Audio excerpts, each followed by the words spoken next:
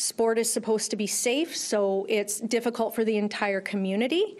It's difficult for me, who has teenagers playing sports. A former Winnipeg hockey coach in her 20s is facing a litany of charges after police say she had an exploitative relationship with an underage hockey player. 20-year-old Madison Billick is facing 15 charges after Winnipeg police allege the suspect coerced and abused the victim during the inappropriate relationship. Those charges include sexual assault, sexual exploitation, luring a person under 16 and 18, possession of child pornography, and assault with a weapon. Police say the relationship not only started while the suspect coached the victim, but continued even after the victim stopped playing hockey, with it taking place between 2019 and 2021.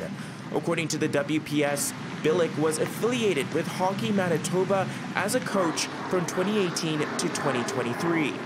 This wasn't just limited to a rink scenario. This was a relationship that extended after hours over the course of this time with solitary meetings between the two people.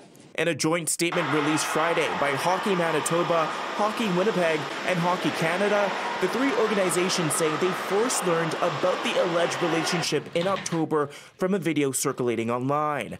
According to the organizations, they notified Winnipeg police about the alleged incident and also referred it to Hockey Canada's independent third party. The statement goes on to say that all three organizations, quote, take allegations of this nature extremely seriously, and the individual is ineligible to participate in Hockey Canada sanctioned programs, including as a coach, guest coach, or volunteer, while the independent third-party complaint process is ongoing. Kyle Willis is the director of the Interlake Minor Hockey Association. He confirmed to City News that Billick used to be a coach for one of the female U18 AAA hockey teams, part of the association. He says he was shocked when he first saw the video. You know, my daughter plays kind of in the same league, so you never want to hear about that or see it. Willis said other than the expected complaints from parents about coaching performance, the association was unaware of the alleged conduct of Billick prior to a video that circulated online. He's also applauding the victim for her bravery and is urging any other victims to come forward. In Winnipeg, Edward Jan, City News.